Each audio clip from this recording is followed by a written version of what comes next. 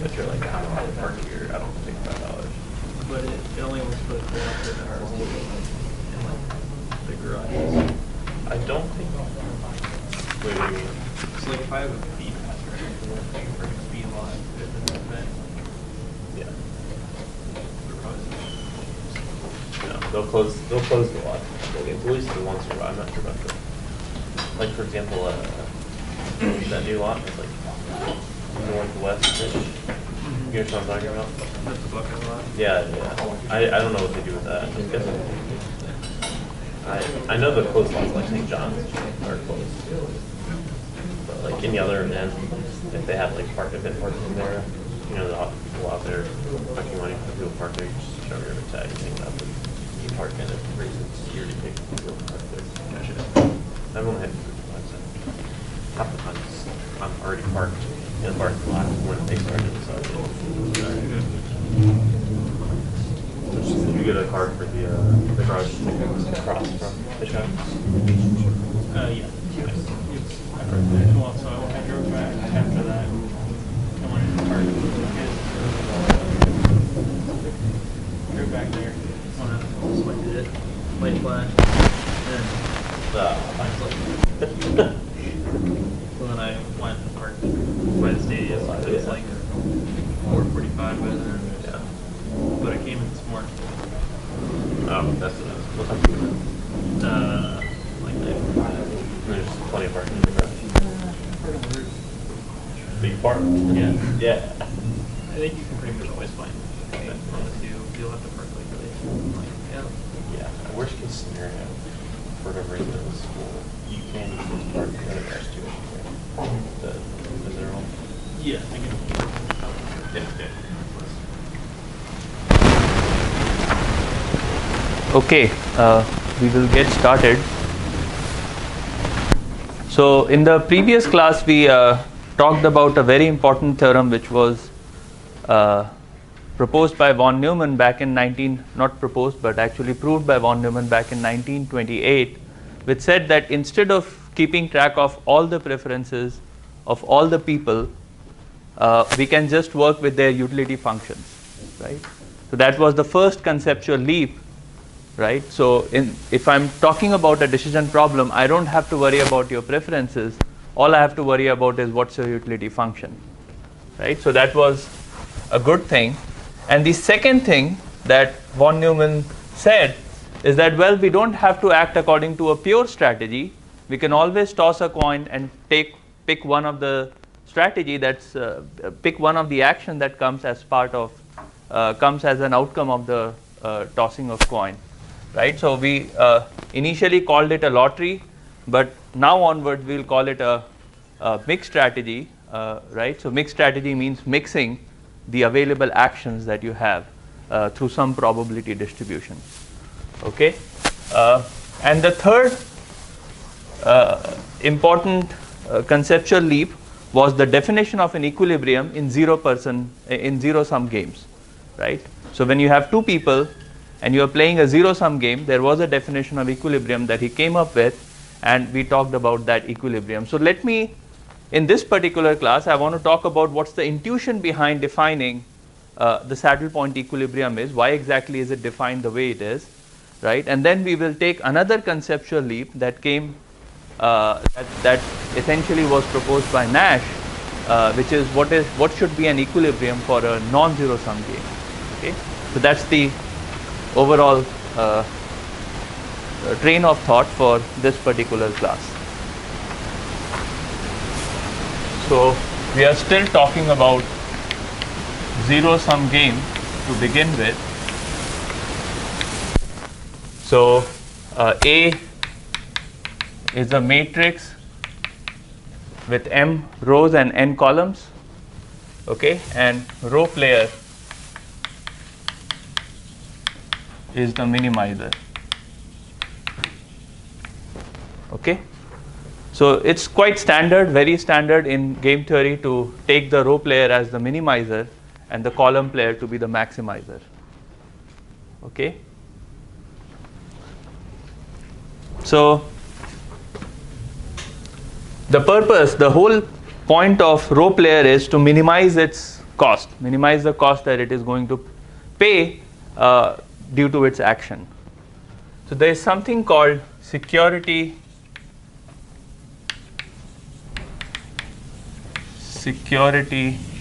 level, okay, which is for a row player,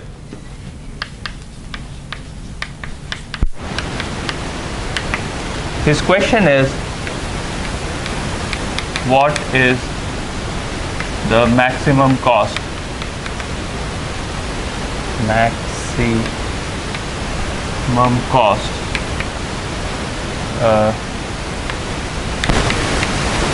he or she would pay.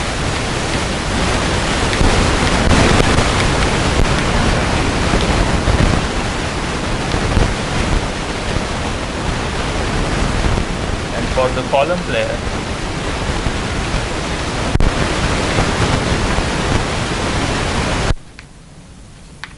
what is the minimum payoff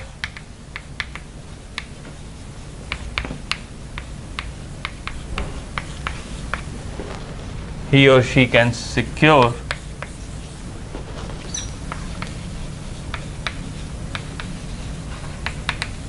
in the game? Okay, so that's the question. So imagine you are playing a zero-sum game and you are a row player. What you would want to know before you participate in the game is what's the maximum cost that you are going to pay in this particular game. Okay, and similarly, if you're a column player, you want to maximize your profit, you want to maximize your payoff, and the question would be, what's the minimum payoff you can secure in the game? So let's see what that number is going to be. So suppose you are a row player and your actions are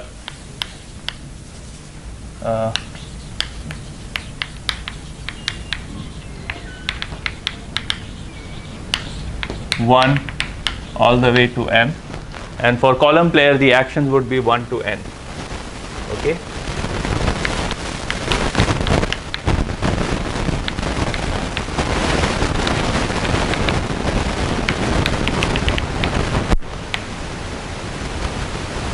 So row player picks I as his or her action. What's the maximum cost that it is going to pay? Okay, so I am the row player, I have picked I as my action. What's the maximum cost that I am going to pay if I play with my action I? Any thoughts? Remember, A is a matrix, right? There are multiple rows. And what I am saying is, if I am the row player and I pick this row, what's the maximum cost that I am going to pay? Sorry? Maximum of the row, right? So it will be max over j aij, right? Or capital, let's keep it aij. So A is a matrix of aij. So if I want to, so this is the maximum cost. If I want to minimize this maximum cost, what am I supposed to do? Right? So I don't want to pay the cost, right? I want to pay minimum cost, minimum as small as possible. So what do I have to do in order to find the minimum cost? Right? I'm going to minimize with respect to all my actions. Right? So this will be called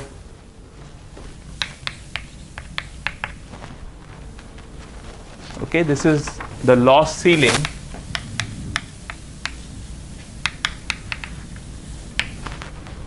Okay, this is known as the loss ceiling. And what is this? This is the maximum cost that you would pay in the game. Okay, this is the maximum cost you would pay in the game. And I'm going to call I star as argmin of I max j aij. Okay, and this would be called the security strategy of the rope layer. So this is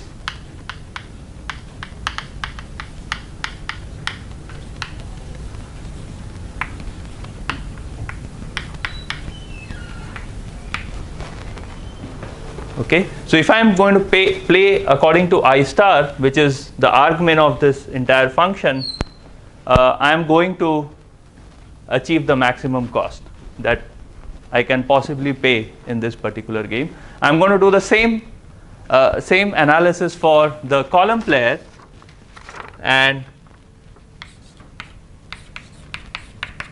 this would be called the gain floor. Okay, so what is the minimum gain, minimum payoff that I can secure in this particular game? What should the expression for V bar, not V bar, it's, what's this? Okay, I'm just going to call it gain floor. So what's the gain floor? What's the expression for gain floor is going to be? What do you think? Maximum over j, minimum over I, aij, right? Because now I'm the column player, so I can pick one of these columns, and I want to find the minimum payoff that I can possibly get. So that would be min of I, aij, right? So that gives me, if I play according to column j, what's the minimum payoff I can get, and then I'm going to maximize among all possible payoffs. And j star would be arg max j min I ai j, and this would be called the security strategy of the column player.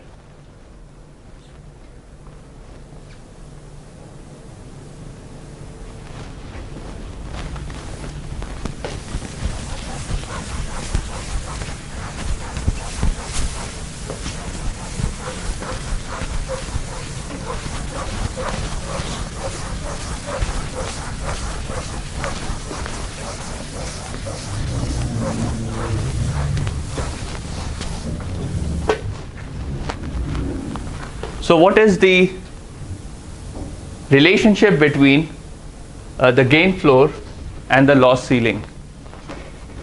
Those of you who have taken 5759 know the answer, but those of you who have not will know the answer by the end of this semester, if you are enrolled in 5759. Okay, so my question is, what is the relationship between the loss ceiling and the gain floor? What do you think?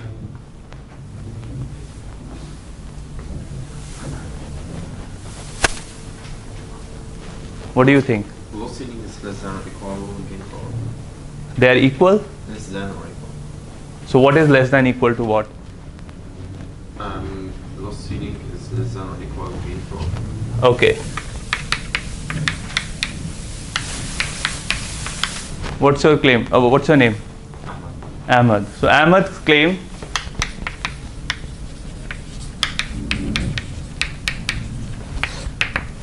is that the loss ceiling has to be less than equal to the gain floor.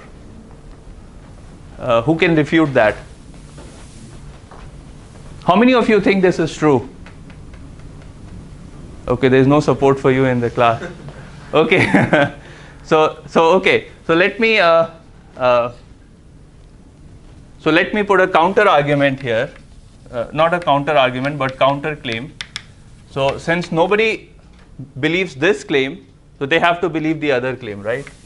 You can't not believe both of them.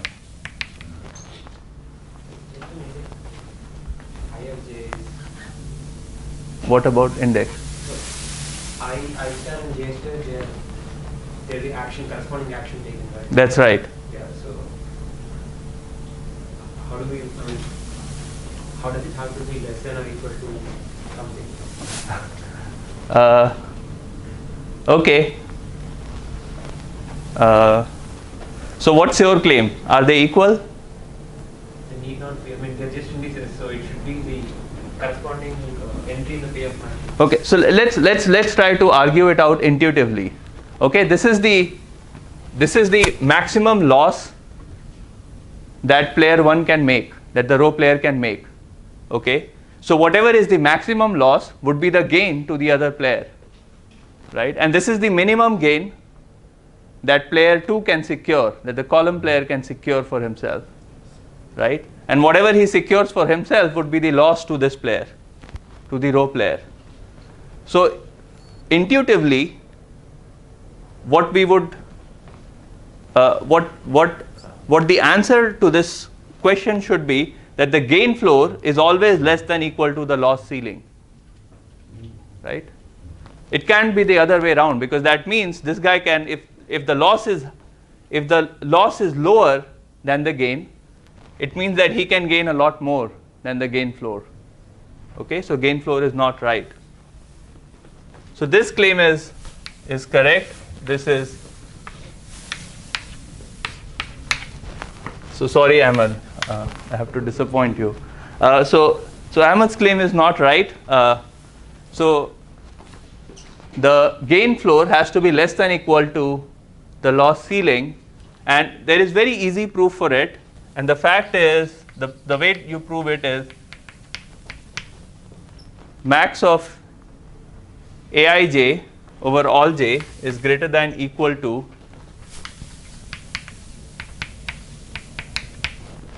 min over I Aij. Okay,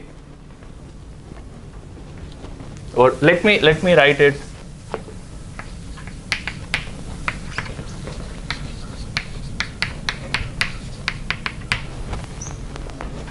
Okay, so if I take minimum over all I, so Aij certainly is greater than equal to minimum over all I Aij, and if I take maximum over all j, then max over all j Aij is always greater than equal to Aij. So now I am going to take, I don't want to delete this. Okay, so I am going to take minimum over I here. So I have min over I max over j min over I Aij, right? So for every j, and this holds what? This holds for every I and j. This holds for every j, because I have taken minimum over I. So this expression becomes a constant, and this expression becomes a function of j only, right? Because I have taken minimum over all I. Okay, so this is a constant. This neither depends on I nor it depends on j. So this is a constant. So a constant is greater than equal to some function of j. What happens if you take the supremum or maximum over all possible values on this side? Okay, so my question is, f of x is less than equal to c.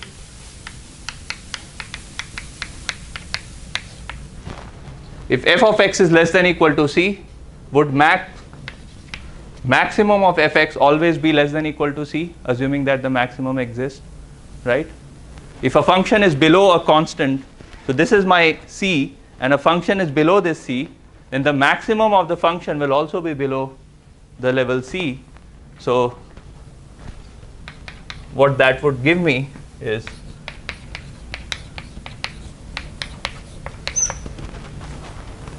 the result.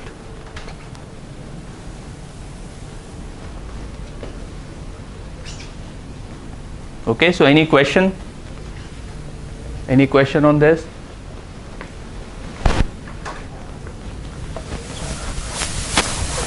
So let's do an example.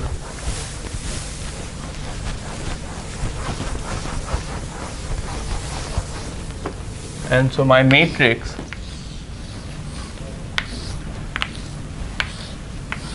It's a 3 cross 3 matrix. I'm just putting some random numbers.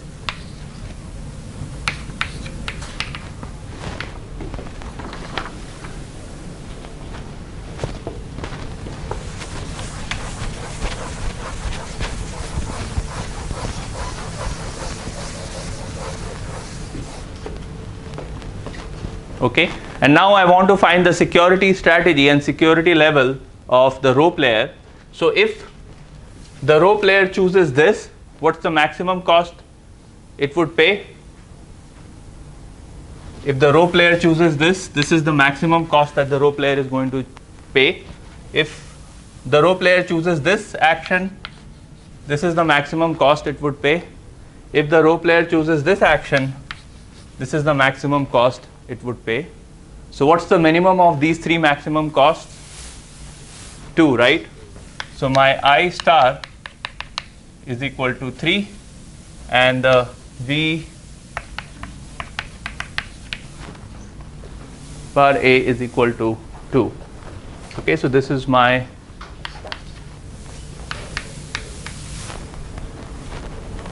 loss ceiling. Now let's do the same thing for the column player.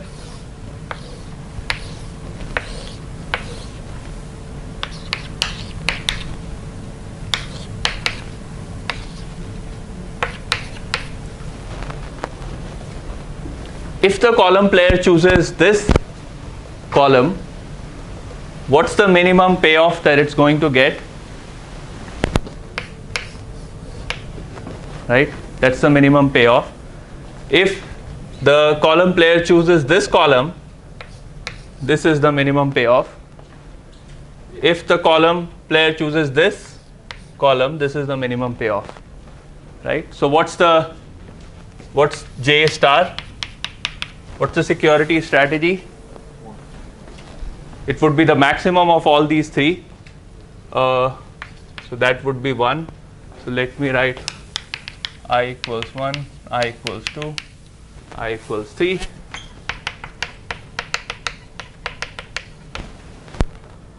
And my V bar A is equal to 0. So that's my gain floor.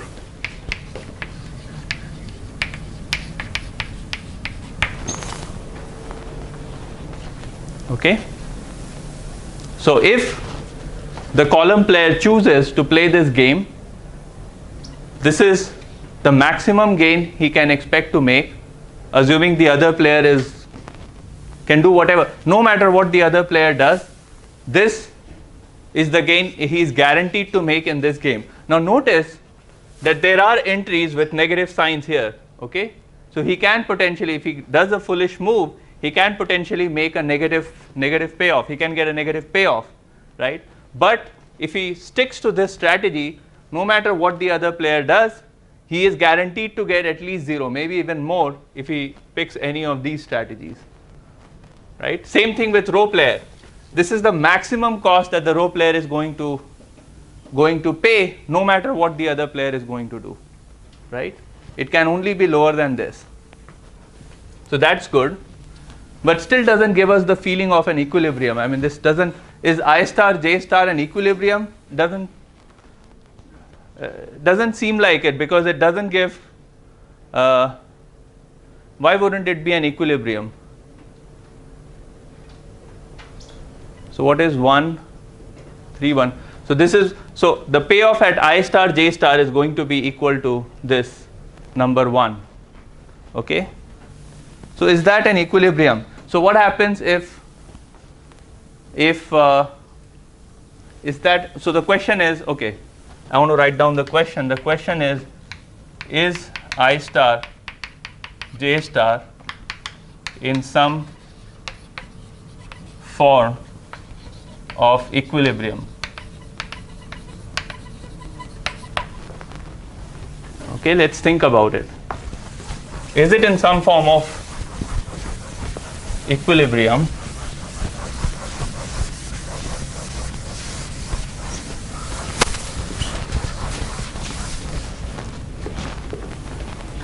So let's think about it. Suppose the row player says, I'm going to play according to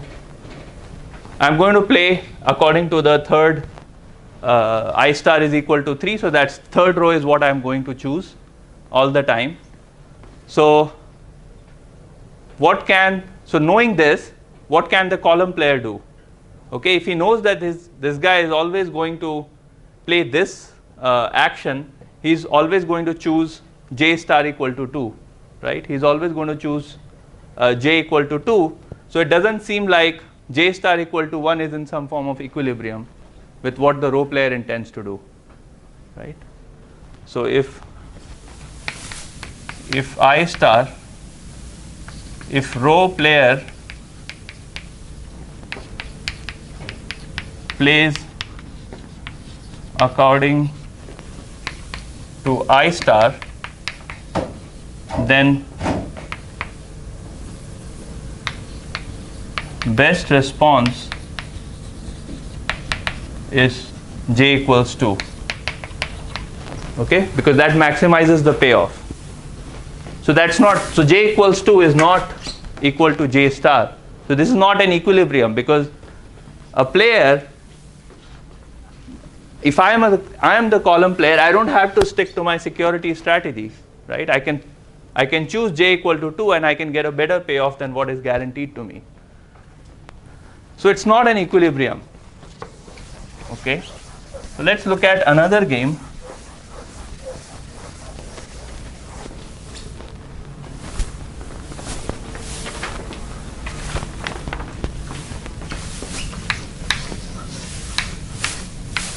Three, 1, -1, 1. Okay. So if I pick this row, what's the maximum payoff? What's the maximum cost I'm going to pay? This one. If I pick this row, what's the maximum cost I'm going to pay? It's this one. Okay, so my security strategy, I star, will be what? 2. This is I equals 1, I equals 2.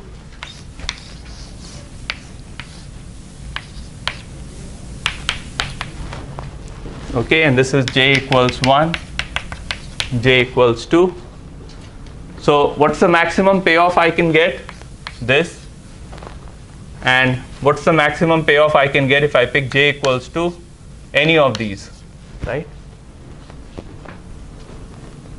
So j star is equal to 2.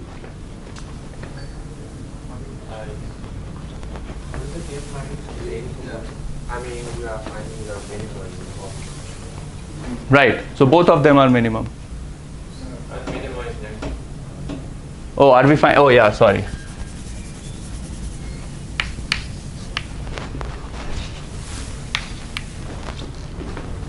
Right. Here we were trying to find the maximum. So here it would be minimum. Okay. So j star, the security strategy is to act according to 2. Now let's check whether I star, j star is in some form of equilibrium or not in this particular game. So what should I do? Let's fix j star equal to 2. So let's assume that the column player has declared that he is always going to play according to his security strategy, which is j star equal to 2. So he's always going to pick this particular column. Then it's in the best interest for row player to pick, he's indifferent. He can pick either I equals 1 or I equals 2. So in particular, I star equals to 2 is a feasible strategy for the row player, right? Okay. Now now let's do the opposite. Now let's assume that the row player has said he's always going to stick to I star equal to 2, which is its security strategy. Then the column player will say, well, if he's going to pick this row, it's better if I pick j star equal to 2, right? That's his best response. That's what is going to give him the maximum payoff. So therefore, in this particular case, it turns out that I star, j star is in equilibrium, right? And that equilibrium is called saddle point equilibrium. Okay. So what we have observed in this particular example is that in some cases the equilibrium doesn't exist. In some cases the equilibrium exists, but in cases where equilibrium exists, at least in pure strategy case, so you're not mixing any strategy, you're not playing according to a probability distribution, you're fixing your strategy before the game begins. So in this case,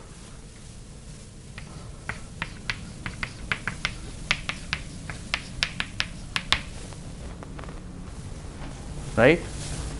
So that's the first result. When your loss ceiling and gain floor are equal, then the tuple of security strategies form a saddle point equilibrium.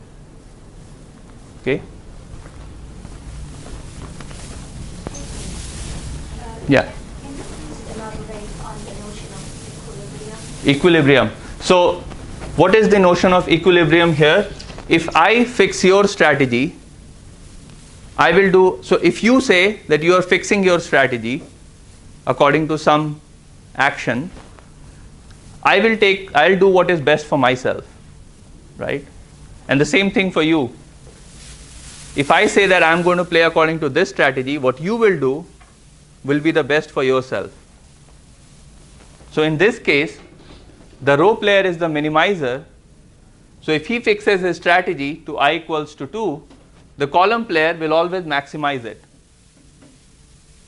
Okay? Sounds?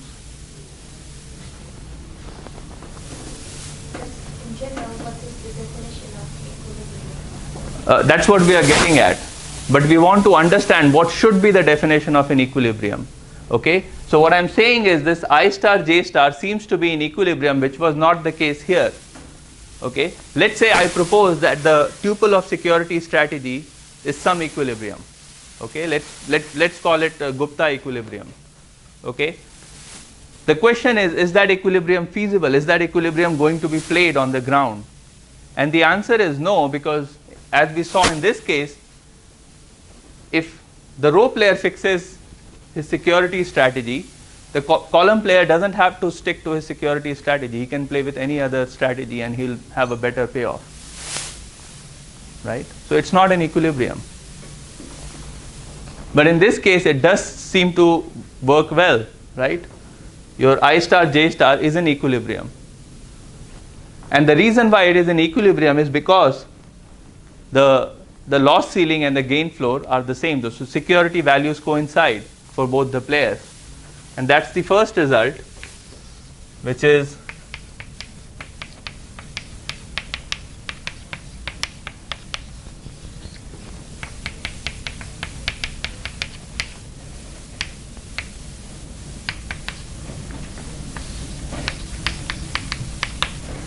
it will be called a saddle point equilibrium.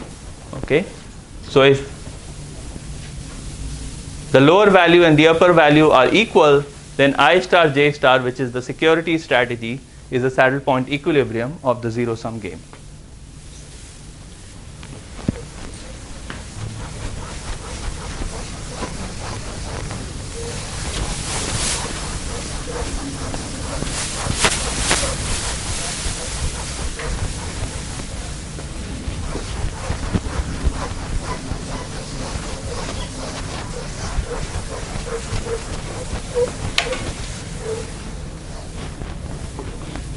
Okay, any questions so far? Yeah. My question is, are the players having different interpretation of the game matrix? What do you mean interpretation? Like one of them is calling it payoff and the other is calling it cost.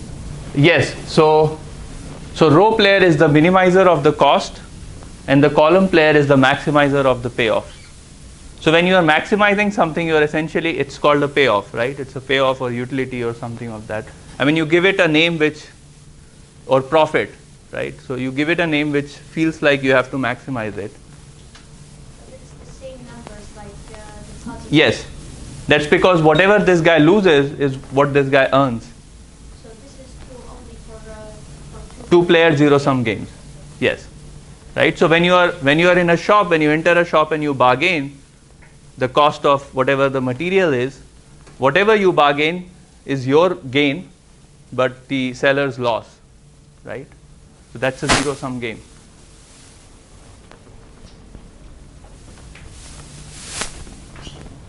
Okay. So this was the intuition for defining saddle point equilibrium. So the concept of equilibrium is, if the other player declares its strategy, it should be best for you to act according to your equilibrium strategy, and same thing for the other player. If the other player has fixed its strategy or declared its strategy, then you should stick to your equilibrium strategy. So that's the definition of equilibrium. Okay, which is different from what was expressed in the movie Beautiful Mind. Okay, and those of you who haven't seen it, you should probably go and see it over the weekend. Okay, so now the question is, in the first game that we saw, there was no the security strategies were there, but it was not an equilibrium. So what can we do? Well, von Neumann said, why should we act according to pure strategy? We can always mix the strategy, and that's always going to give us a better payoff. So that was his final conceptual leap, which said that let's mix strategy, and the payoff would be, so if rho player uses P in Rm, or let me call it P in delta M, as its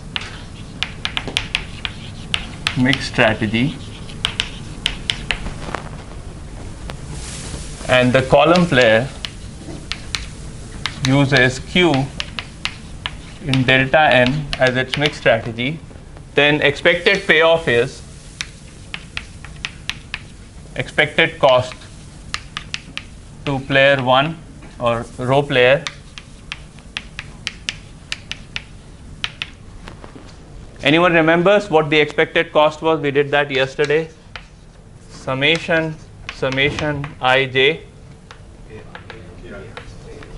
aij pi qj, which is the same as p transpose aq.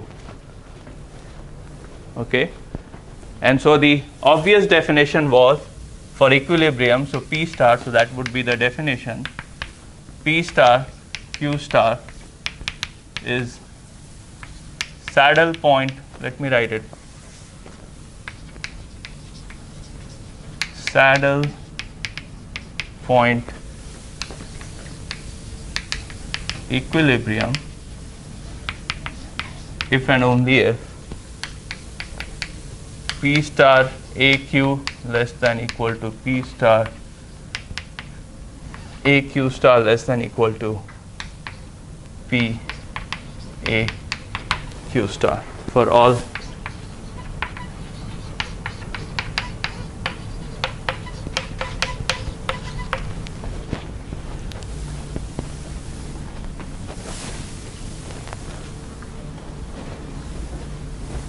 okay. And he additionally, what he proved was every finite zero-sum game admits a saddle point equilibrium, which can be computed using some form of linear programming,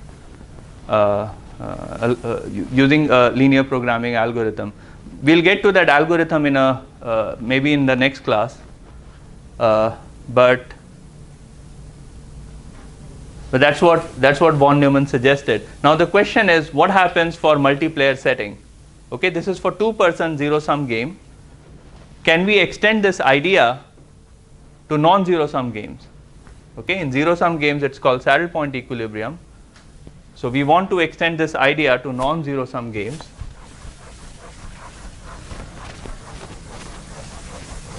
So what should the equilibrium definition be for non-zero-sum game? So let's consider non-zero-sum, two-person non-zero-sum game, and the matrices are M cross N,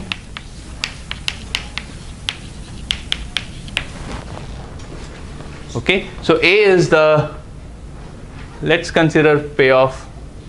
No, let's consider cost matrices. So A is the cost matrix of player 1, B is the cost matrix cost of player 1, cost of player 2, and A plus B not equal to 0. Okay, so now I want to define the equilibrium. So P star Q star is a Nash equilibrium. What should the definition be? Okay, let's look at this expression and try and figure out what the definition, what the optimal definition, what not the optimal, but what the definition of an equilibrium in non-zero sum game should be. So what is happening here? Given P star. You know, wait a second. I have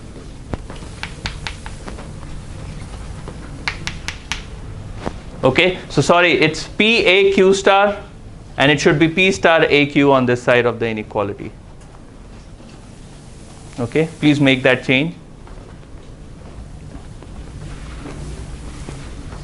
Yeah, you were saying something. In this case, the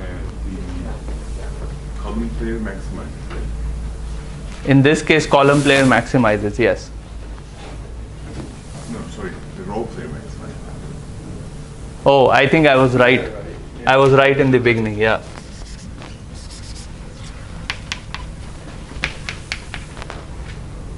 Yeah, I was right in the beginning. Okay. But you might have defined it the other way yesterday. I mean, Might have, yeah. Yeah. Find it the opposite way. So A was the cost matrix or No. it was the payoff for Payoff. payoff? Okay. Row was the Maximizer. Okay. So in this class, rho is the minimizer. Okay. Apologize for that. But let's say player 2 wants to. maximize. Player 2 is maximizing here, and I'm talking about the cost. Okay, so what should my P star A Q star less than equal to what? So if the other player fixes his strategy to Q star, what should happen if I switch to some other strategy? Right? I should do worse off. I should be worse off. So this would be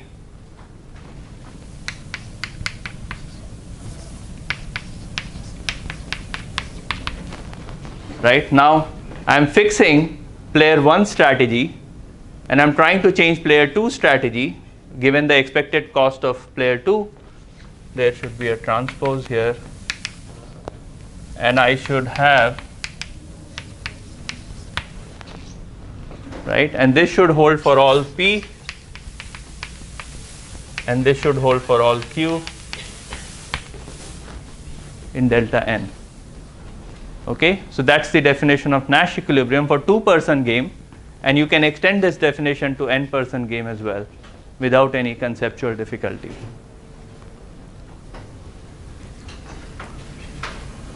Right, and the beauty of Nash equilibrium is, remember, Nash equilibrium was proposed in 1951 and this was proposed in 1928ish. So the beauty of Nash equilibrium is, for the case of zero-sum games, the definition coincide, right? And why does it coincide? Because B is equal to negative of A, right, for zero-sum game, and so you can come to this set of inequalities just by going through these set of inequalities in the case of zero-sum game. Okay, so again, the good thing is this equilibrium definition seems stable. So if I act according to P star, no, if the other person is going to act according to Q star, it is in my best interest to act according to P star, and same thing for the other player.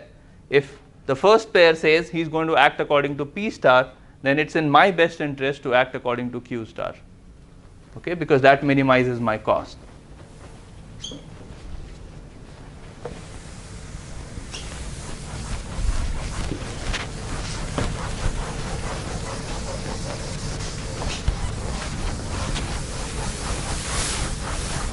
So von Neumann used some linear algebra to prove the existence of saddle point equilibrium, and the contribution of Nash was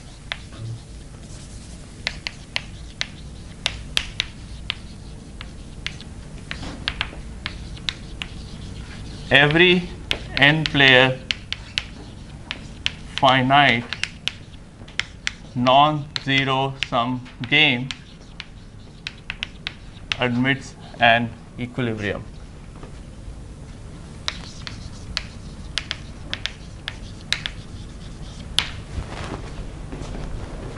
Okay.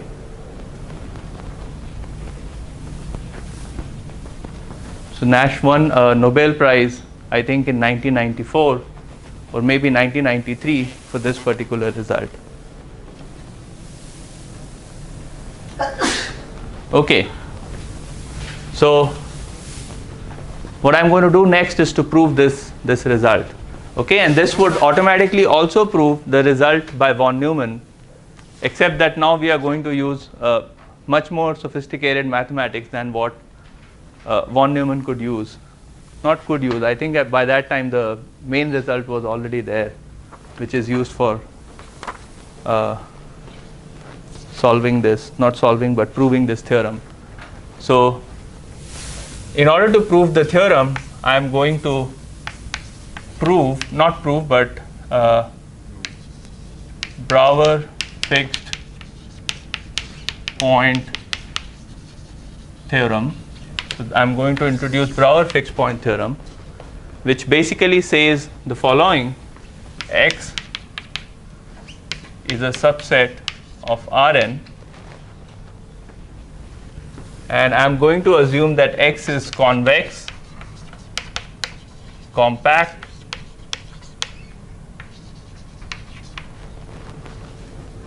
X is a compact and convex set, yeah, only convex and compact set.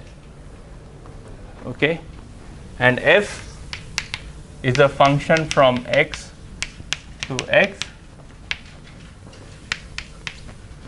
if F is continuous, then there exists a fixed point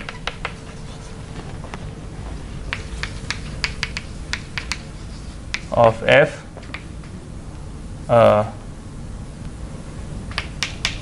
that is X star equals to F of X star.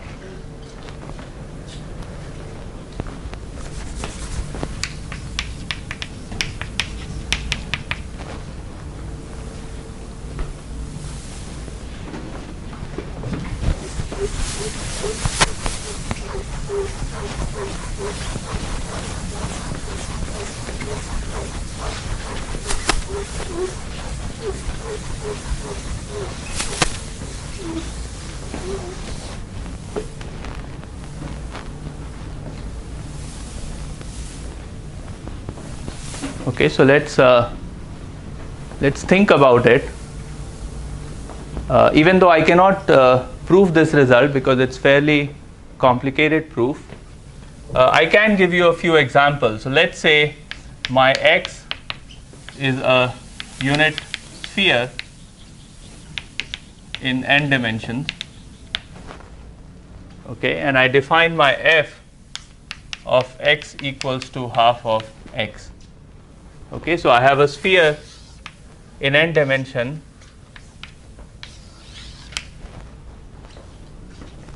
Okay, I have a sphere in n dimension, and I am mapping F from the original set X to this range space X, but I am reducing the size of the circle, right? So initially I had circle, so in the range space, this is what the range of F is going to look like, right? But F is still a mapping from X to X. So F is a mapping from x to x.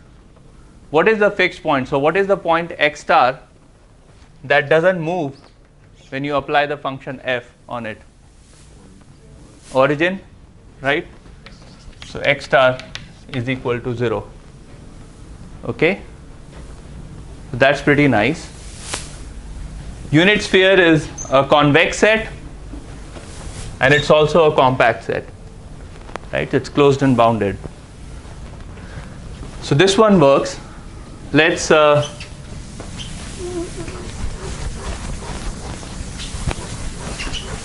change it. So let's say x is a triangle and I'm going to map this triangle to a smaller triangle within this larger triangle. So let's say I've scaled it in such a manner that this triangle gets mapped to this triangle. What's the fixed point? Corner, right? This corner remains fixed. It doesn't move under the influence of f. So that's my x star. This would be f of x star. Okay, so the point is you have a compact convex set in Rn, you have a continuous function that maps the original set to the set itself. Okay, it doesn't have to map to the entire set. As long as the entire range is within the set x itself, it's fine. So I have a function, continuous function from x to x. There will always be a fixed point, which means that the point is not going to move under the influence of f. Okay. So that was the result, I think, proved in 1910, maybe 11. Okay, fairly old theorem. So let's see how Nash used Brouwer fixed point theorem to prove this result. Okay, for two-person case. Did Nash use Brouwer's or Kakutani's? Brouwer. Kakutani fixed point theorem came into existence in 1943, but it was not well known at that time. I think Kakutani was Russian and Nash was in US. So the exchange of idea during the World War II was not as good as it is now.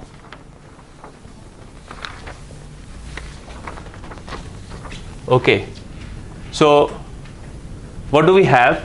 We have the, let's say my x, so I'm restricting myself to two-player case. Okay.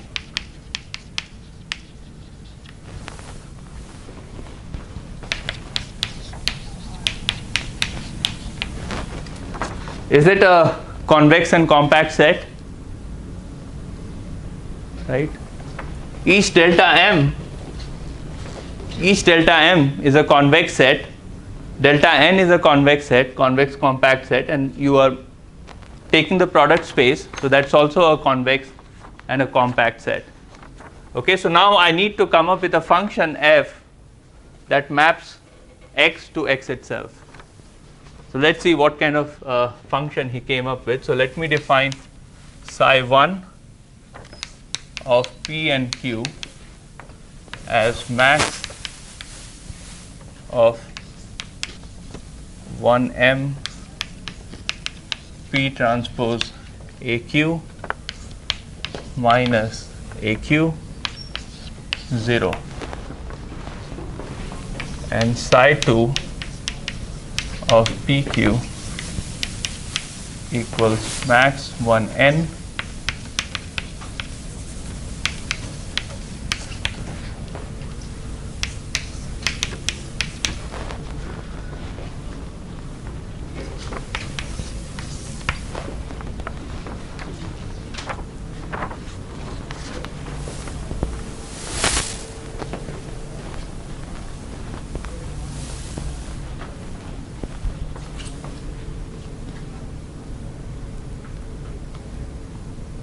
Okay, so what is this? This is the expected payoff to player 1. So I'm taking a vector 1m. So 1m is 1, 1, 1, 1 m times. Okay, so it's a column vector with all ones, and I'm going to multiply it by a scalar quantity P transpose AQ, and I'm going to subtract AQ from it, and I'm going to take the maximum of the element here and 0. Okay, so max of 2 minus 3, 5, and 0 would be 2, 0, 5. Okay, so it's element wise maximization, okay, with respect to 0. Same thing with psi 2. Okay, 1n is a vector of n ones, and this is a scalar, so you multiply that by vector of all 1, and then you subtract B transpose P from it, and then you take the max with respect to 0.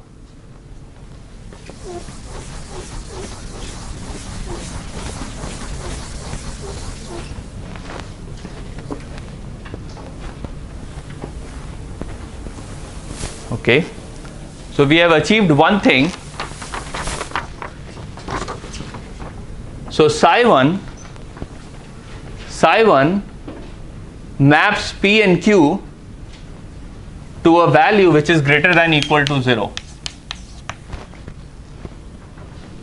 right? So that's good, because I know that every element in delta M and delta N has to be greater than equal to 0. So psi 1 and psi 2 does that. But what is missing? The sum of all elements here should add to 1, right? So we are missing that part is missing right now. So we should focus on that. So let me define T1 of P comma Q as P plus psi 1 P comma Q over 1 M transpose P plus psi 1 P comma Q.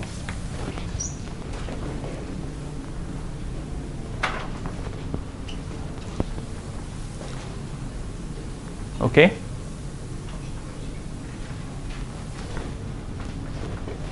Same thing for T2. Q plus psi 2 over 1n transpose Q plus psi 2.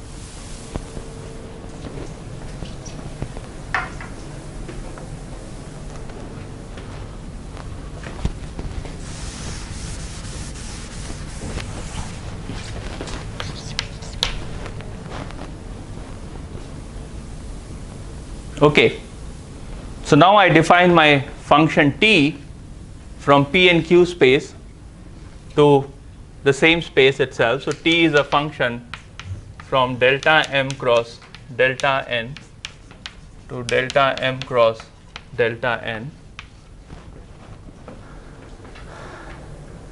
Is t a continuous function? Is it a continuous function in P and Q? Is it a continuous function in P and Q? Okay, so this is a continuous function of P and Q. This is a continuous function of Q. So this is a continuous function of P and Q, and then max of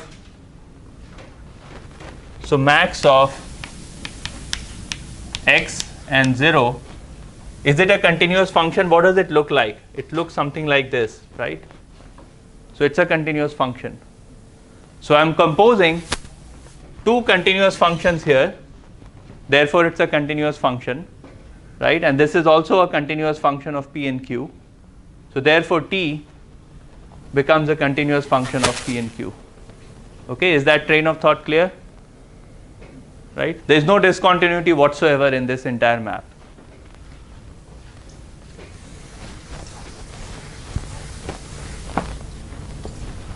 So t is a continuous function that maps a compact convex set to itself. So what's the result? T has a fixed point.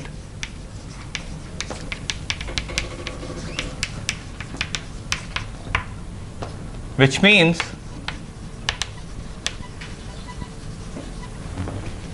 there exists P bar Q bar such that T P bar Q bar equals P bar Q bar.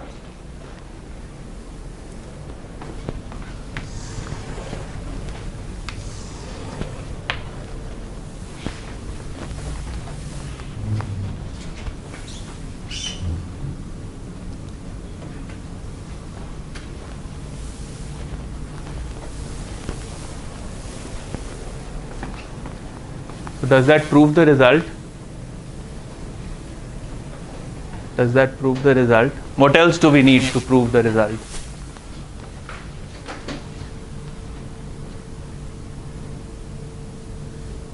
Point is an equilibrium. Sorry? We need to prove that the point. That what we need to prove is that P bar Q bar satisfies. Still need to prove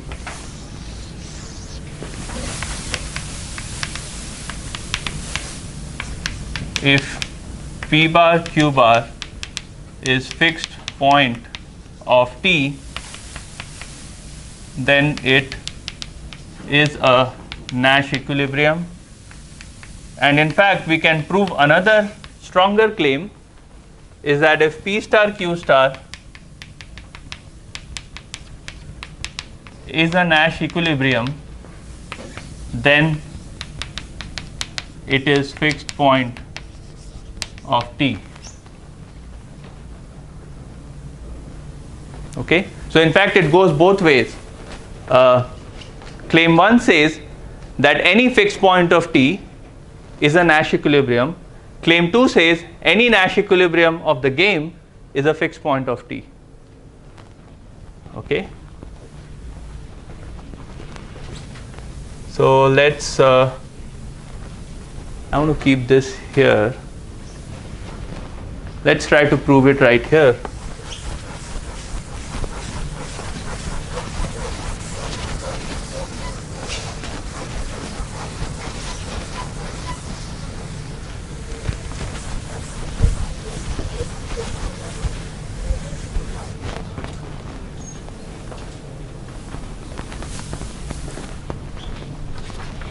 So let me prove claim 2 first, because it's simpler.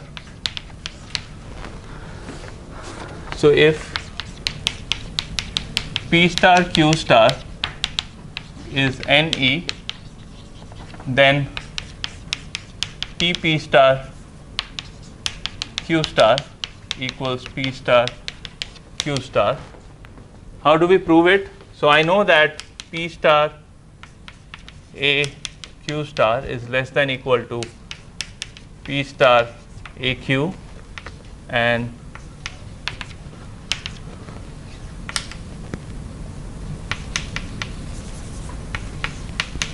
P star B Q star is less than equal to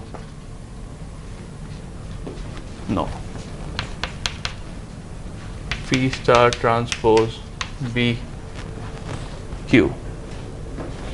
Is that right?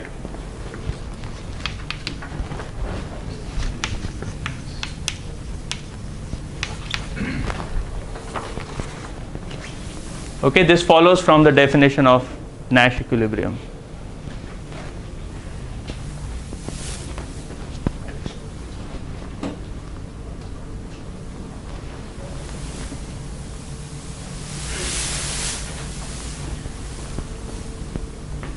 So what is the value of psi 1?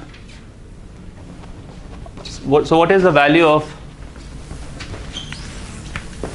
what is psi 1 P star Q star?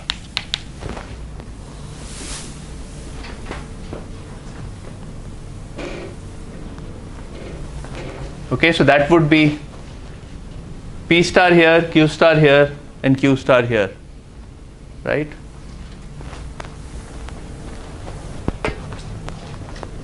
So what does this give us? P star A Q star is less than equal to A Q star.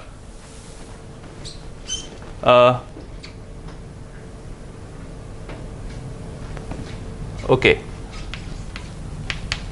E1 transpose AQ star. So I'm going to define a new notation. So EI is 0, 0, 0, 1, 0, 0, 0, and this is in the ith position. Okay. So what I'm saying is, since this holds for every P, I'm going to pick P equals to E1 and then E2 and then E3 and E4 and so on. What does that mean? P star AQ star is less than equal to minus AQ star, or EI AQ star is less than equal to 0. This is what we have.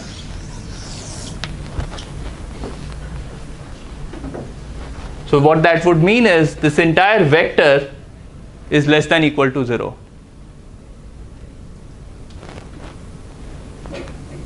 Is 1m times p transpose, isn't it 1?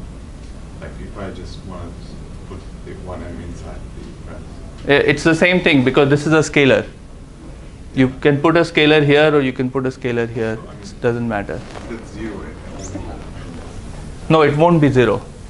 No. P transpose AQ can be any number.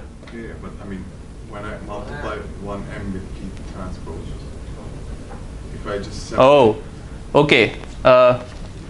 That's a good point. What is 1, 1 multiplied by 2, 3? 1, 2, 3. P is an element of. Okay, that's fine. 1 over 2, 1 over 2. What is this multiplication? It's half, half, half, half, right?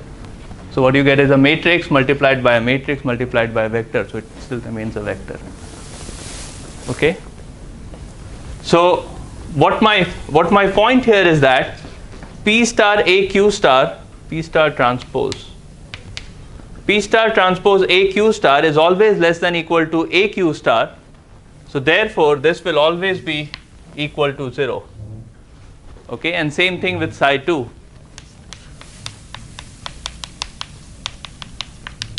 Will be equal to 0. So if you look at every element of AQ, so AQ is a vector, right? So look at the first element, it's going to be greater than equal to P star AQ star. Then you look at the second element, that's also going to be greater than equal to P star AQ star, right? So this quantity is less than equal to 0. So psi 1 will be equal to 0, and same thing with psi 2 will be equal to 0. So what is T1? So what does T1 P star Q star? That's P star plus P star plus 0 over 1 transpose P star plus 0. What is that equal to?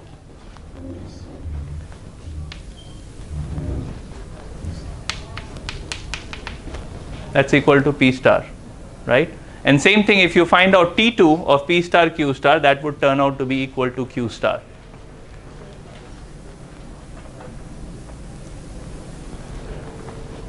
Right? So it's a fixed point. T of P star Q star is equal to P star Q star. Right? So if P star Q star is a Nash equilibrium, then it's a fixed point of the map T. Okay?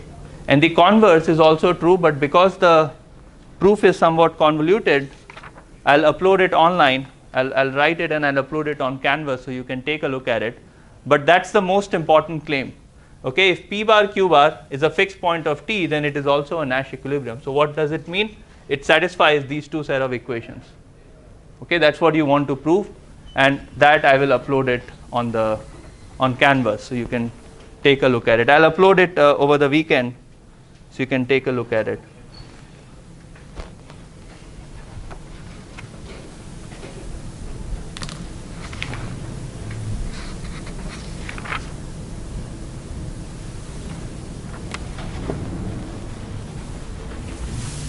Okay, so I want to ask you if you have any questions on this proof.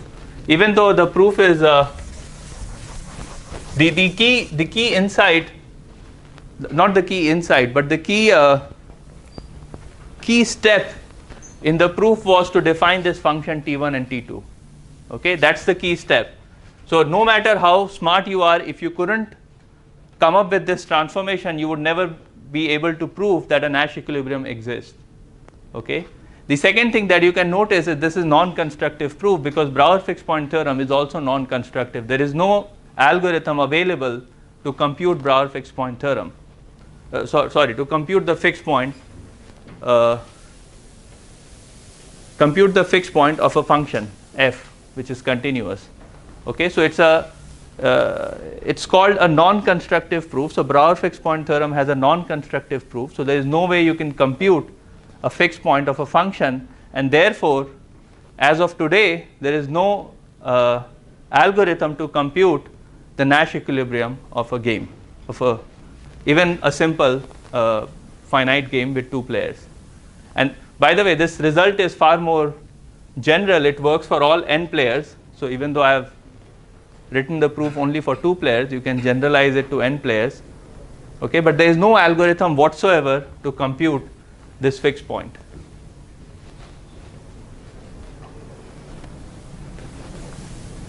Okay, any questions on this proof? No? Yeah. So we cannot do this we will never know what is the best strategy. That's true. For simple games, you can still do it by hand, but for complicated games, you cannot. Like if you have 100 cross 200 actions, you cannot do it by hand. And Joe has worked on it last year in 5759. So Epsilon Nash. yeah. So there is this notion of epsilon Nash, and you can compute not Nash equilibrium but epsilon Nash in polynomial time. But the polynomial time is 15 hours. Okay, it's not 5 minutes. So when you say a linear programming works in polynomial time, it means maybe 5 seconds, 10 seconds, okay, maybe 100 seconds or whatever, 1 hour. But in case of epsilon Nash, it's a polynomial time algorithm, but it takes 15, 17, 20, whatever number of hours. Right. So that's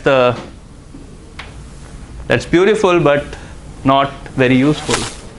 Okay, so next in the next class, I'm going to talk about the linear programming, like algorithmic aspects of computing the equilibrium and why those problems are hard. So for instance, what I'm going to do is I'm going to formulate this problem, finding a Nash equilibrium, as a bilinear optimization problem. And those of you who might have studied optimization would know that bilinear optimization problems are non-convex and therefore very hard to solve. Okay.